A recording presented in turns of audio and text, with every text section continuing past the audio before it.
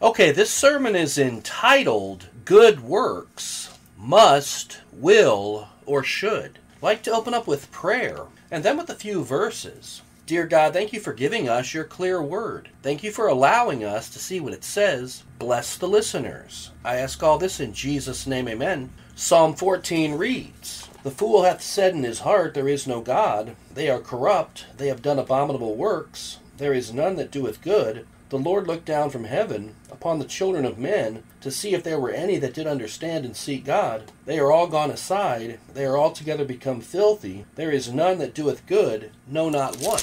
Now, in most cases, whenever you're dealing with a false prophet, you'll find that these people are culpable of rhetorical weaponization, and the difference between a false gospel and the true gospel, in many cases, is simple semantics. And whenever listening to a false prophet, it's easy to spot a cleverly systematized, deceitfully applied, poor choice of words in how they articulate their so-called gospel. And when it comes to Calvinists, Arminians, and Lordshippers, these people fall into the category of must when it comes to good works. They'll claim that you must have the works. They misinterpret and misapply James 2, and they'll say things like, you can't just believe, you also have to have good works to either be saved or to prove you're saved. And this is the position of Roman Catholicism. Then you have a more deceptive version of this, where these people claim that you will do the works. They'll say, well, we're not saved by works, but if you're truly saved, or if you truly believe, you will have the works.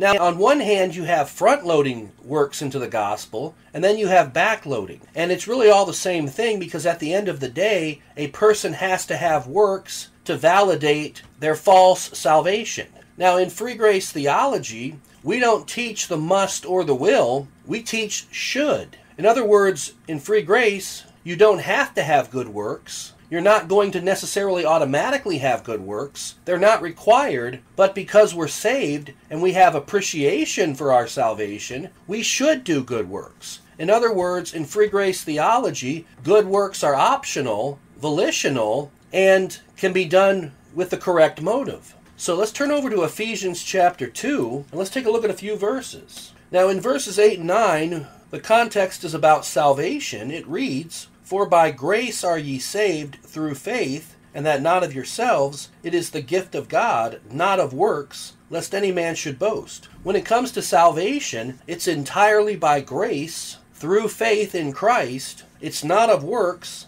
and therefore boasting is excluded. Now in verse 10, we're not dealing with salvation. We're dealing with the Christian walk, perhaps discipleship, and the post-salvation experience. And it reads, For we are his workmanship, created in Christ Jesus, unto good works, which God hath before ordained that we should walk in them. Now notice the language carefully. It says we should walk in them. The stupid unsaved devils out there will tell you that you have to walk in good works. You have to have good works to verify or to validate your faith. Yet, according to the Bible, it just tells us that we should walk in good works, and that's the free grace position. Now here's the conclusion of the matter. If works are required, it's a works-based salvation. Only in free grace are works not salvifically required, and like I said, they're optional, and they can be done with the proper motivation. Now turn over to Titus chapter 3. We see a few more verses on this. It reads in verse 7, that being justified by his grace, we should be made heirs according to the hope of eternal life. This is a faithful saying, and these things I will that thou affirm constantly, that they which have believed in God might be careful to maintain good works. These things are good and profitable unto men. Now, notice the order here. A saved person has believed in God, they've believed on Jesus Christ, and now they're being exhorted to maintain good works. They don't have to do these works. They're not part of salvation. They're just something that we should do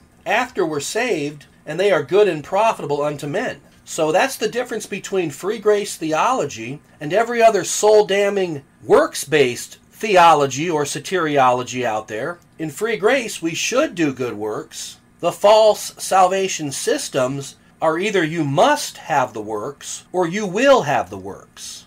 And if you must or will have the works, you're basically implying that the work of Jesus Christ at the cross was insufficient and was not enough to save somebody. And that's why people that hold to these two positions, if that's what they've always believed, they're 100% unsaved and going to hell. And that's why they need to be called out for the stupid devils that they are. That's all I have. Let me go ahead and close in prayer. Dear God, thank you for giving us your clear word. Thank you for allowing us to see what it says. Bless the listeners. I ask all this in Jesus' name, amen.